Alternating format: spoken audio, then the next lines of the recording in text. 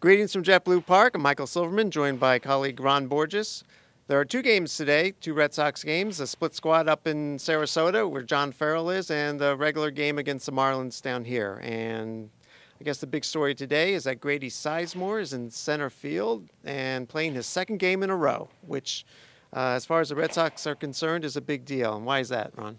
Well, because of that terrible injury history that he had. He hasn't played in 2 years, as you know, Michael, and it's kind of historious to be the most intriguing one in camp because it involves Jackie Bradley as well, and this sort of idea some have postulated in Boston that somehow if Sizemore plays well, it's a problem because somehow this is going to adversely affect Jackie Bradley or whatever. To me, competition is the best thing going. If Sizemore can play the way he played 2 or 3 years ago, 2008, 2009, how can that be a down thing? Which is why I'm interested to see how he plays today.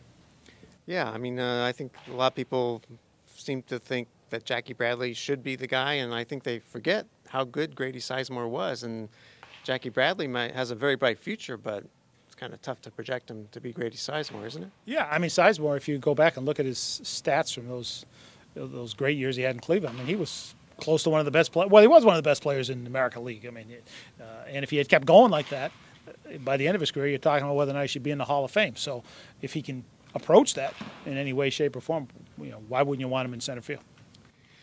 We both agree. And we do? Yeah. Wow. For a change. So John Lackey's pitching today. Alan Webster up in Sarasota. But really, I think the big story all camp is Grady Sizemore. And Ron will be all over that in tomorrow's Herald. So be sure to pick that up. And that's it for JetBlue Park.